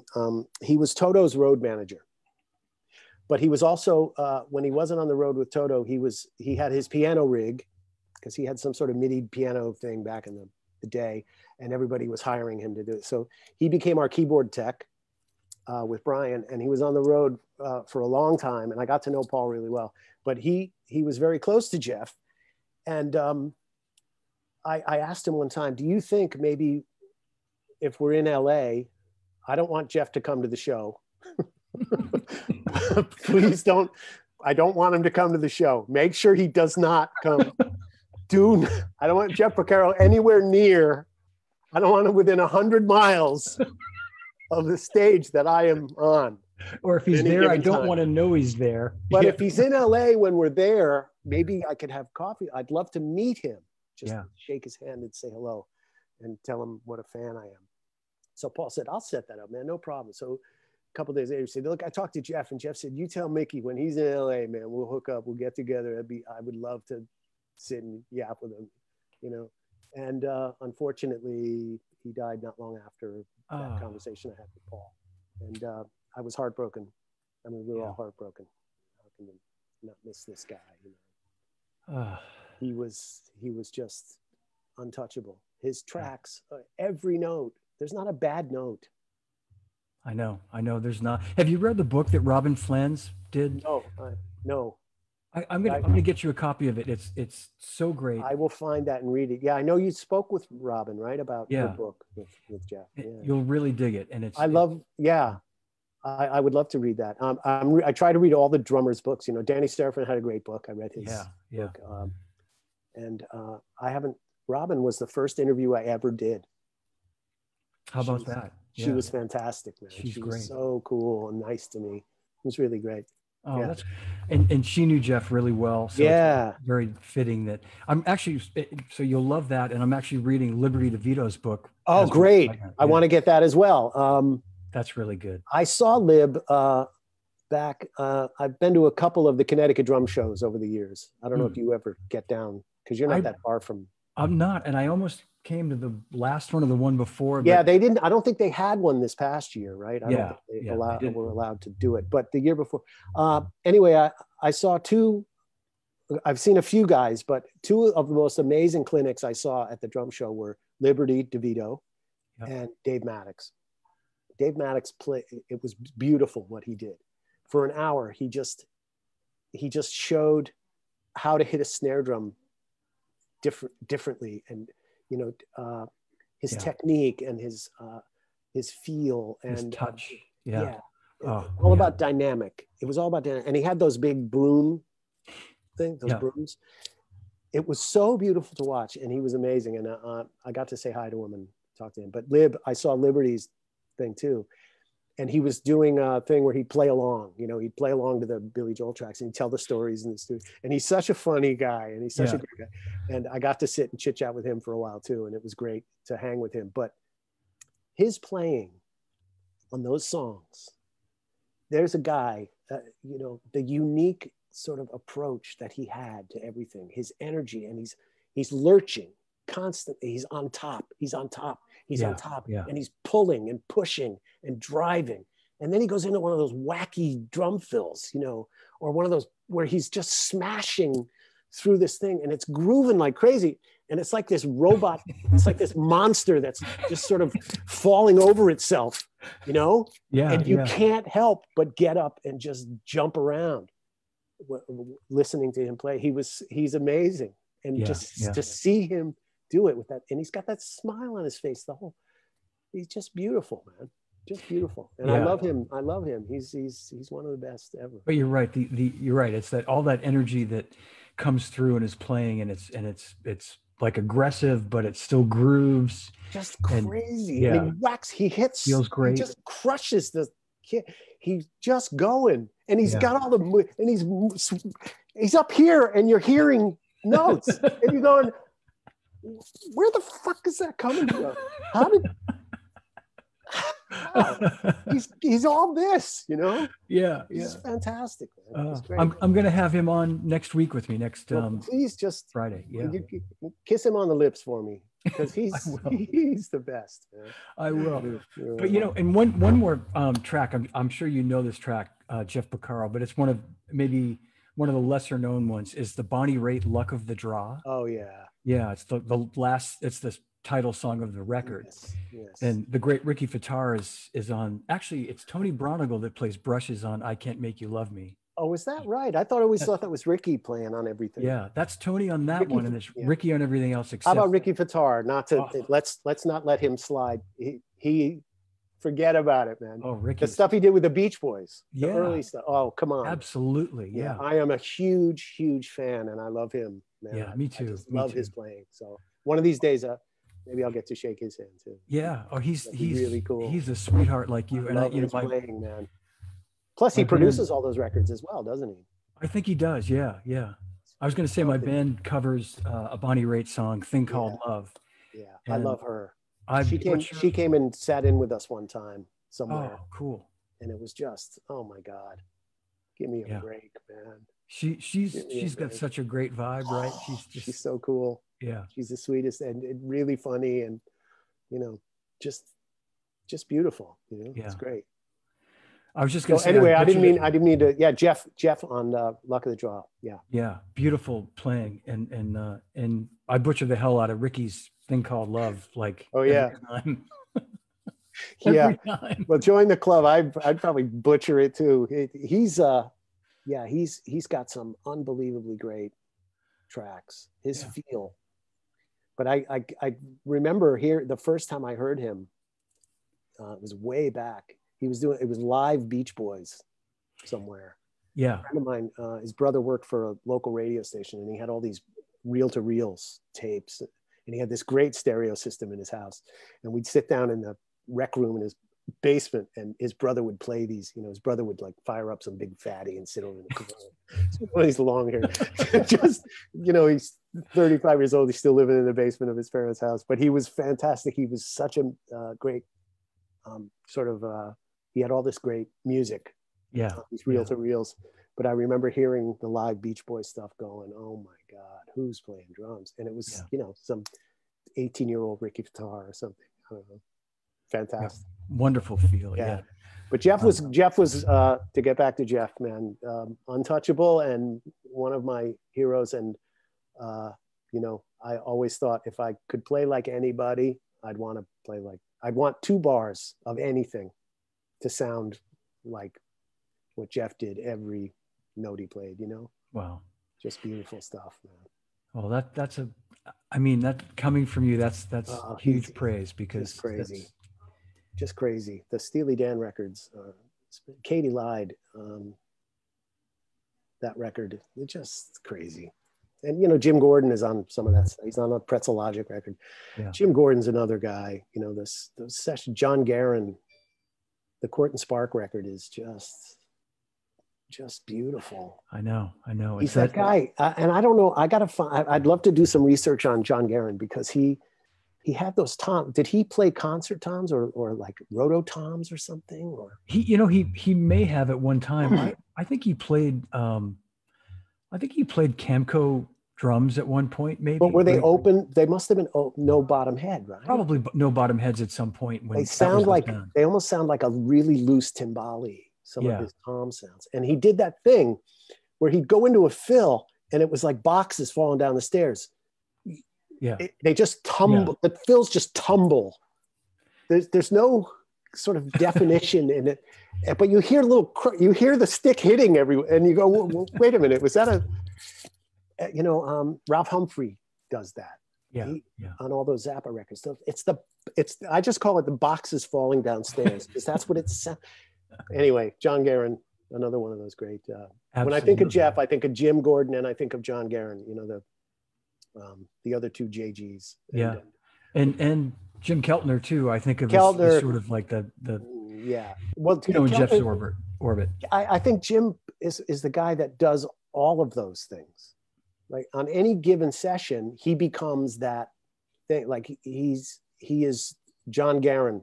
He does all of that when he needs it. He does the Jeff thing. He does Jim Gordon. There are some tracks where you think it's Jim Gordon, but it's not. It's Jim Keltner. Mm-hmm. And he's sort of that chameleon or whatever. He can just get in there and be whatever you need him to be on that particular track. I love Jim Keltner. I agree. And I got to meet him a couple of times, and man, I love him. He's just incredible. Yeah, such a good drummer. And still, like, as I don't know how else to say it, but well into his 70s, he's still every bit as sort of relevant, if that's the right word. He's like, as a matter of fact, I talked to a friend of mine, Norm Fisher, who played bass with Bryan for a long time. I spoke to him last week.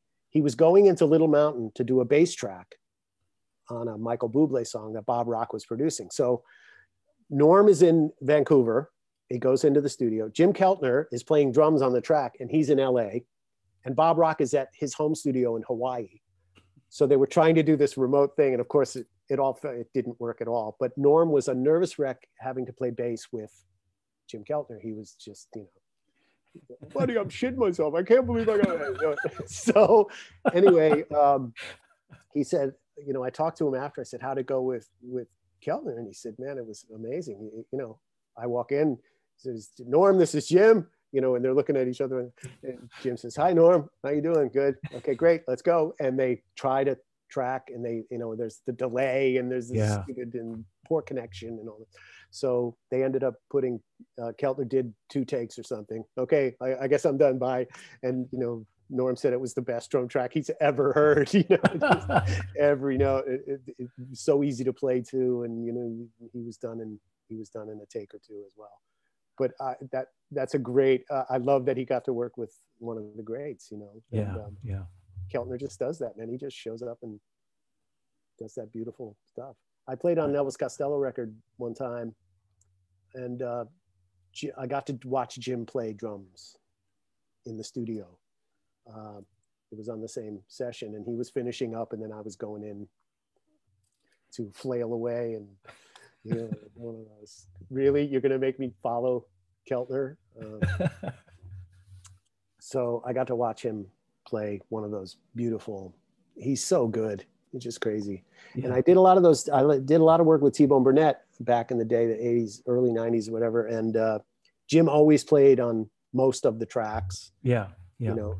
And I got to play on maybe half of these records, right? So I always got to hear Keltner's raw drum tracks before we go to do something, it'd be inspiring to listen that's to cool. Yeah. So I got really close to Keltner without ever really knowing him, and it was great. It's really, those are great memories, being able to listen to a Keltner drum track before you go to track something, it's inspiring, and you sort of try to channel that same kind of thing. But he's unbelievable. He plays really simply, but really clever. Exactly. And he's that thing, like he'll be playing along and you go, oh, that's great. And that feels good. And then he plays some wacky little thing, out of nowhere. And you go, how does he do that? Yeah. It's just, you can't wait for the next one, Yeah. It's really great listening to him. And he's, the couple times I've sat with him and chit-chatted, he was always really gracious and kind and really nice to me. So. And you have to know he's got to be as big a fan of yours as you are of him. Yeah, no, really, Mickey. But you know what you're saying reminds me a lot of Dave. You know, we're talking about Dave Maddox, another guy that plays these things that sound simple, but they're really deceptively tricky. Yeah, they're not. It's not. It sounds simple, but it's you know, it's really well done. I don't know if it's well thought out, but it's, you know, like I think Keltner might be one of those guys where he probably doesn't think too much about where he's going or what he's doing, but he's got his way of doing it, and you know, that's what makes it work for him. You know? Rick Marotta, another. Yeah, Ricky, he's another guy, man. Forget it. All that, that stuff that sounds, and Gad too. We were talking about the other day when we spoke. It just it can sound like a simple beat, and then it's just, wait a minute, hold it. You know, I've never been more inspired by anyone than when I hear a Steve Gadd track, which is everything ever recorded. You know, he's everywhere. But the classics, man, he's you know, I listen to Asia. I know everybody goes there. I know that's the one, but it's pretty masterful. It's way beyond just drumming and drums and technique and you know, feel and all the things that we go for when we're working on something. It's way beyond that. It's just it's spiritual, you know, really just, it's fantastic. It's beautiful. And everything he plays is like that. I got to watch him play way back. He was working with Chick Corea. He was they were at Toad's Place in New Haven. It's a little club in New Haven where a lot of bands played. And I got to see a lot of great. I saw Billy Cobham there. I saw Buddy Rich there. But I got to see Steve Gadd play, and I sat right at the edge of the stage, right next to his hi-hat. And he was, oh my God, you know, his snare drum, I could hear the lugs rattling. This, right? You probably know. And he had a cymbal that had big chunks missing out of it. You know, and every once in a while he'd whack away at that. But he sat so low, and he sat far back. He sat back off the kit. He sat really low.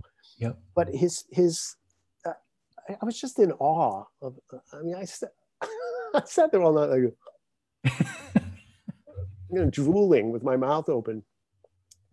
Just mind-boggling how good he plays, and he makes it look like it's attainable to you. You know, the way he plays. He's very relaxed. You have control, and just his intensity. You know, his dynamic.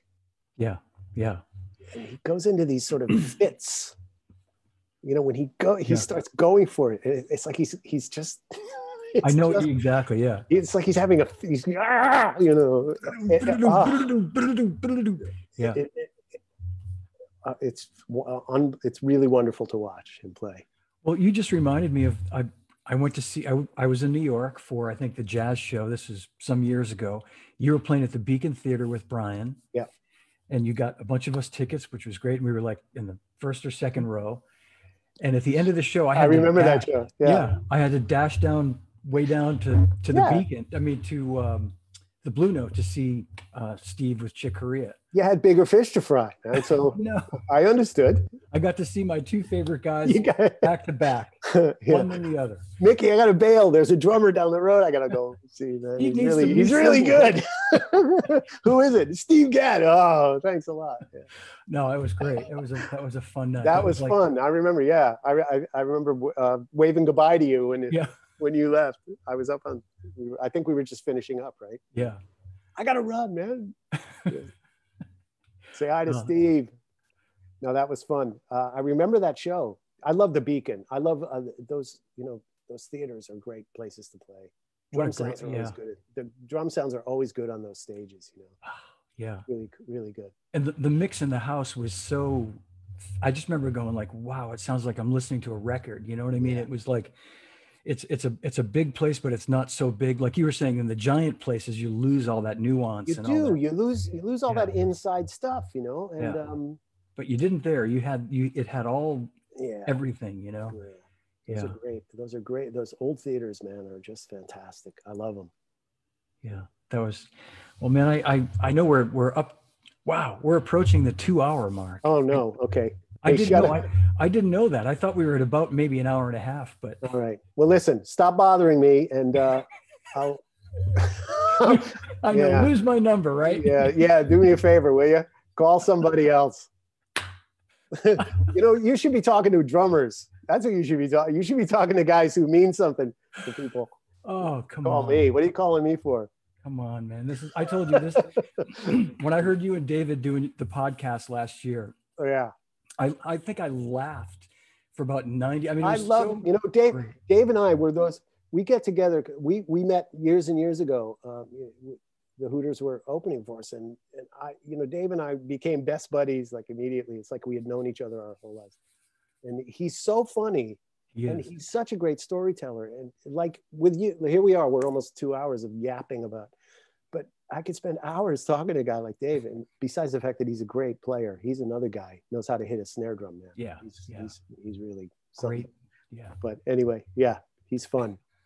It really inspired me. And I said to him at the time, I got to get a hold of Mickey when I start doing these again. Oh, that's nice, man. Thanks for doing this. I appreciate this. It's really nice. And I get to look at those two beautiful Gretsch kits of yours while I'm talking to you, man. They're just beautiful. Thank you. Yeah. Really cool. How do you using all those cowbells you got back? Hey, Tito Puente, you using all those cowbells or what? I do. I use that one sometimes. Yeah. When we try to play Good Times, Bad Times. Oh man, is that a cowbell? He's playing a cowbell throughout, pretty much. Yeah. So that is but the beginning that. I know the sound, but I'm wondering how they got a cowbell to sound like that, because it almost sounds like a cross between a cowbell and a woodblock. You know what it is? He's so beat up, and it was a small one, I bet, too, right? Exactly. Did he use a small cowbell? I have a Ludwig cowbell, that old. And that's probably used. It's very choked. Yeah. Not like what we're used to. Speaking of kick drum parts. Oh. Good luck with that one.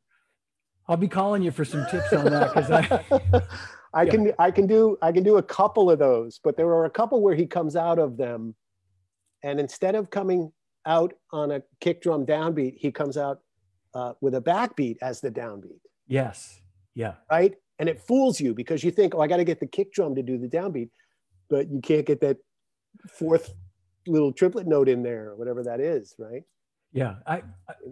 The first time I heard that song, it like blew my mind, because I had only been listening to Ringo and Charlie Watts. And, I was pretty young, and I heard, and I'm like, that's his foot. That's his foot. How? That's not right. That can't be. Well, you talked to Danny, when you talked to Danny Serafin, you were talking about some stuff he did with his that quick little movement. He sure did. Yeah. Some of those records, I don't know, because I studied every note Danny Serafin ever played. He taught me how to play drums. He really did. Wow. I couldn't. Yeah. The Chicago records were. There was a period of time when I was a teenager, he was the only drummer that existed. That's so cool.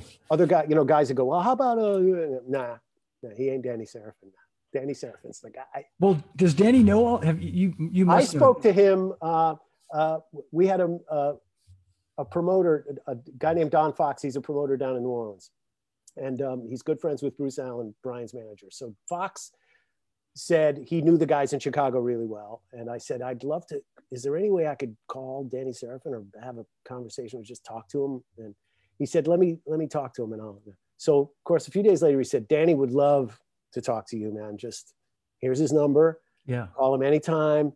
And, he said, please have Mickey call me. I would love to say hi and talk and chit chat. So I hung up the phone, and I picked up the phone, and I called him, and he picked up the phone, and we talked for like 2 hours on the telephone. Oh, that's so cool. This was way back. This was probably mid-90s. Yeah. Something, right? And it just blew my mind that I was on the phone talking to Danny Serafin about Danny Serafin, and he was so kind and nice and sweet, and we just yapped, man, for a couple hours, and it was just fantastic. That's so great. Another one of those things that just make you realize how lucky you are to be in this this drumming world with guys that cool. So, he's a good guy. Yeah. Yeah, he's a guy. His playing. Those, especially the first 2-3 records. Yeah. And then Chicago 5. 5 was pretty amazing too. But the live record's fantastic, the Carnegie Hall record. Because you really get to hear him wail. And Terry Caff is amazing on that. But anyway, I'm a huge Danny Seraphim fan. I always was. And me too. One of my teachers. He's one of my teachers. And I big influence. Yeah. And I have to tell you, Paul Jamison, who is Jeff Porcaro's longtime tech, he's watching, and he said, "Oh, cool." He was a great client and a dear friend to me, the best drummer in the biz, in my opinion. What a guy. I love JMO. Yeah, we love JMO, and we won't argue with that either. Yeah, come on. I love him. And he worked with Jeff a lot. A lot, yeah. So, JMO's great. I haven't seen him in a while, but he's a good guy. He took care of me. I mean, I played on a lot of records in LA, and JMO took care of me. He always had the gear and the stuff. And great. His stuff. Some of those old great Gretsch kits he has. Snare drums for days. So he hooked me up and he took care of me. He's got the shit. Jim. I know he does. I know some of those snare drums are, man, but he's a good guy. I love him. He's great. All right, my friend. Well, I'm gonna let you have some part of your day back. Oh, well, thanks. Why? What am I doing? Anyway. Oh man, this has been so great, Mickey. Thank you so much, John, for this. It's really been great, and I could yap about drummers and drums for days, but it's really fun to be able to do this, and I appreciate you having this show where you get to talk to guys and we get to yap. So. Well, no one appreciates it more than me. I'll tell you, it allows me to stay in touch with you and all my friends, and it gives everybody kind of all your fans a peek at who you are. My living room. Like, a peek at my living room. Yeah. Well, I say this all the time, and I'll say it to you too, that we'll do another one of these down the road. Great, I would love that. Lots more to talk about. Yep. Yeah, maybe after my 114th birthday, which is in. It's in June. Yeah, month and a half, 2 months. Yeah, I'll be 100 and I think it's 100. Whatever. Well, hang tight for 1 minute. I'm gonna end the live stream, and then I'll come. Okay. We'll say goodbye. Right, everybody, thanks for tuning in. Big hand for Mickey Curry. Thanks, God. Great Mickey Curry. Thank you, and please tune in. Let's see, next Friday, as I said, the 9th for Liberty DeVito. More to come on that. And thanks everybody. And Mickey, hang tight for 1 sec. Okay. Look at that handsome face, everybody. Just let me just get out of the way so you can. Handsome devil. All right. Silly.